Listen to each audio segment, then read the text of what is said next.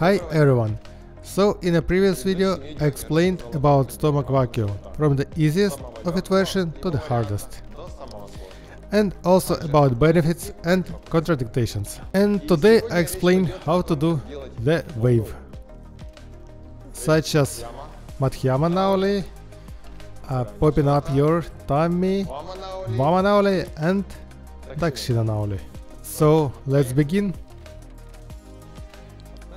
Put your feet shoulder wide and make 2-3 deep inhale and exhale. While exhalation, bend over, totally empty your lung from the air. Place your palms on the hips, little bit higher than your knees. Make Uddiyana Bandhu or vacuum and hold your breath. Push your hands on hips and quickly turn your coccyx forward, like you're trying to push something by your pelvic. If you've done everything right, you'll see column of your abdominal muscles on your tummy. Hold this position for a couple seconds. Come back to the vacuum and repeat this exercise 5-8 times.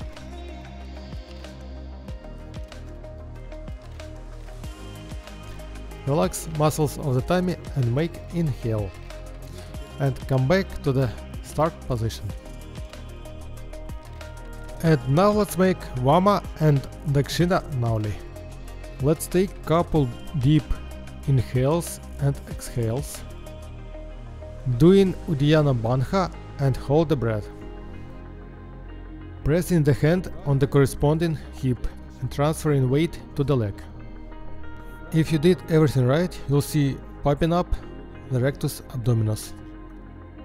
And doing the same with the other side. Transfer your weight from side to side as long as your breath holding allows you.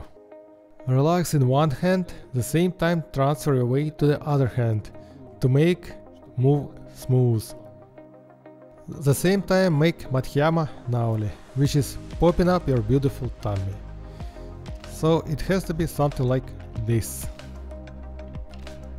When you learned this exercise, you can combine all three of them, so to make one continuous movement.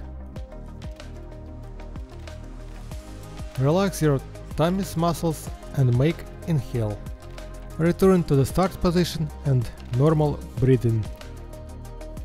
At the beginning could be some difficulties with this exercise, but it's okay, just practice it, and sooner or later you'll definitely do it.